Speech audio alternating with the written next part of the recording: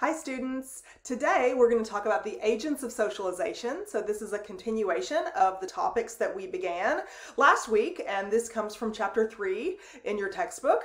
Additional lectures this week are going to cover some of the information from chapter 4 and chapter 3 simultaneously, so I'll make sure and give you a heads up on which chapter you should be in for which topic. This one specifically comes from chapter 3. But please remember, when you're reading that or when you're watching this video, you got to make these connections from day one all the way until now. Okay, so we're going to try to develop our sociological imaginations because we have to make those connections between macro and micro all the time. Today is going to be one of those times when hopefully you can see the way macro and micro connect to produce social experience and society in general when we talk about the agents of socialization.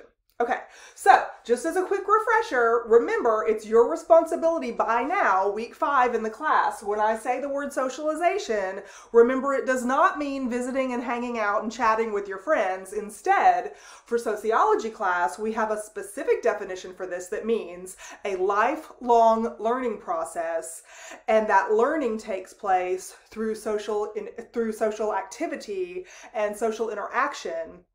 And when we age and go through our daily lives, we learn different sets of behaviors, attitudes, conditions that are necessary to get us by with our immediate social group, our subculture, and society in general. Okay? So in sociology, we talk about things called agents of socialization, and we try to categorize the people, the groups, and the institutions that create social experience for us and therefore create learning processes. So just by looking at this very first part of this explanation of the agents of socialization, you should see words that immediately indicate micro or macro parts of society and human interaction. Individuals, of course, are at the macro scale. Social groups, like we will study in chapter 4 more in depth, we're going to categorize what these are and learn how to assess whether they are particularly important social groups for socialization or minor social groups regarding socialization. But we are all individuals who participate in social groups, and those social groups are guided on the macro scale by the norms, the social facts that social institutions create for us as part of the social structure.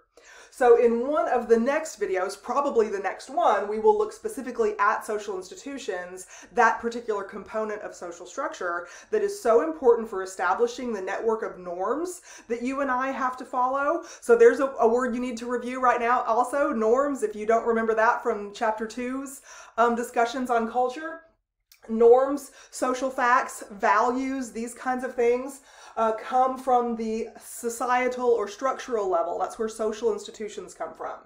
So agents of socialization are the individuals, the social groups, and the social institutions that guide us through life. They create life experiences for us, and therefore they create learning experiences for us. And as we age, from birth until death, we are constantly participating in social interaction set forth by these things that enable us to get by and participate in society, in our subculture, in our immediate social group, in our age category, all of those different things. We have to have a continuous learning process throughout life, and that's what socialization is.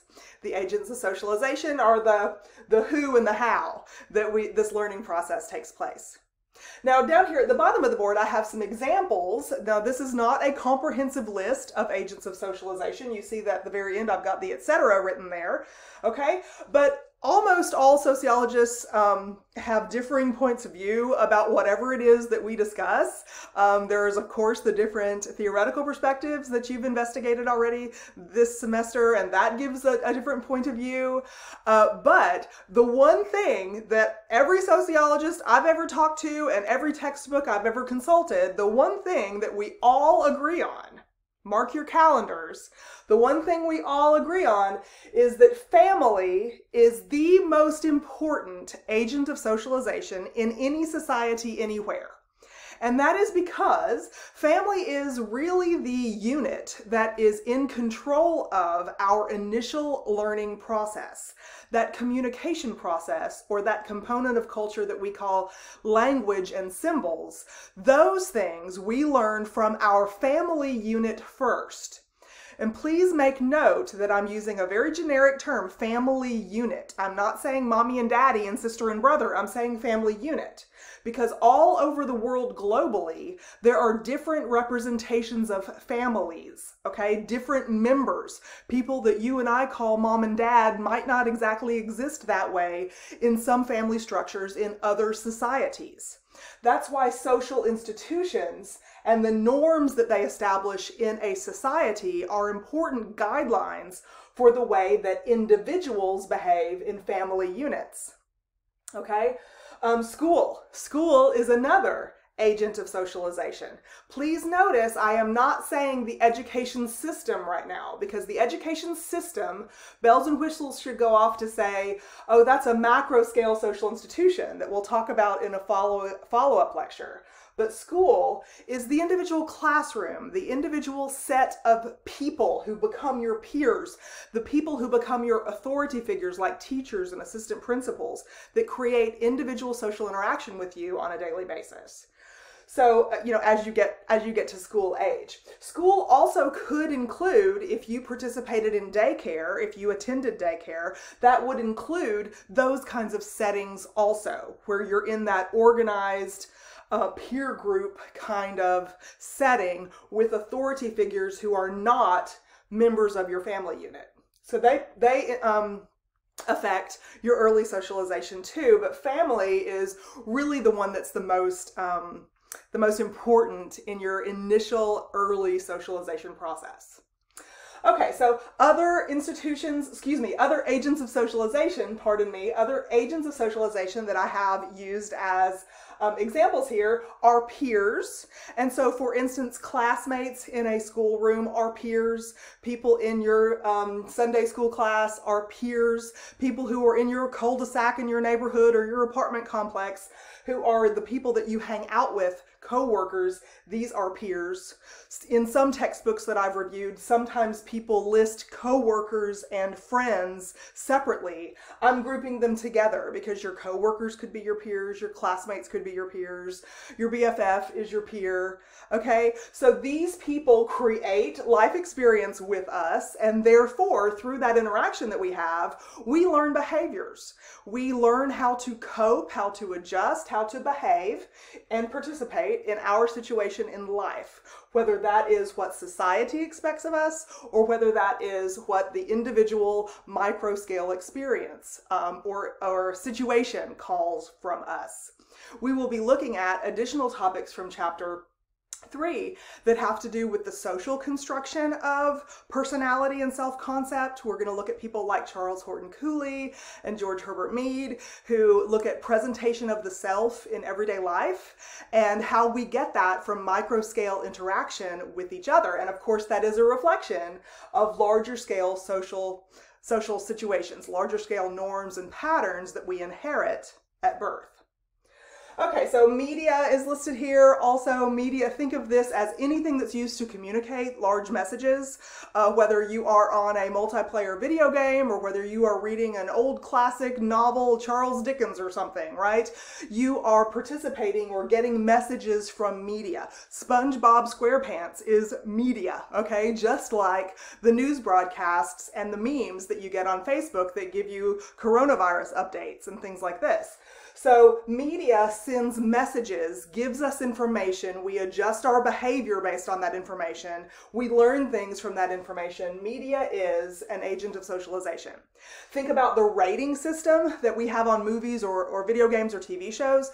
Those rating systems are used as a guideline for, guess what, your caregivers in order to know whether they want you to be exposed to this kind of behavior or that kind of behavior at your early age.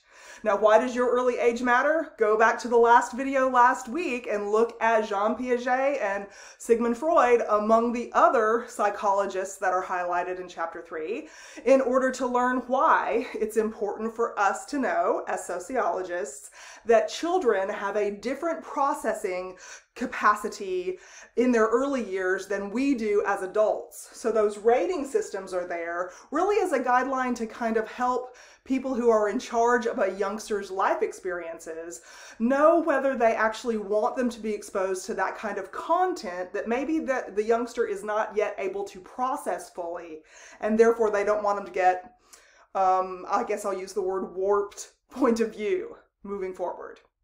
So media is a big one. Church, not everybody goes to church, but this is another situation like school where you have organized behavior and you learn specific messages about specific behavioral expectations. You can get peer groups from churches.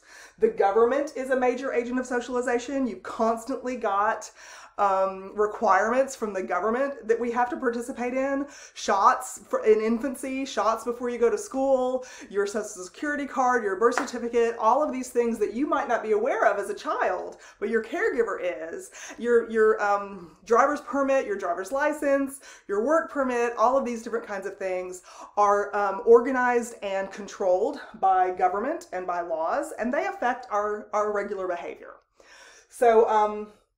So all of these things and more are agents of socialization, and please leave a good space of notes underneath this one for the next video when we talk specifically about social institutions. And that information is going to be addressed really in chapter 4 because it's part of the complex framework that we call social structure that makes up our society. So tune in again for more enlightening topics. I'll see you next time.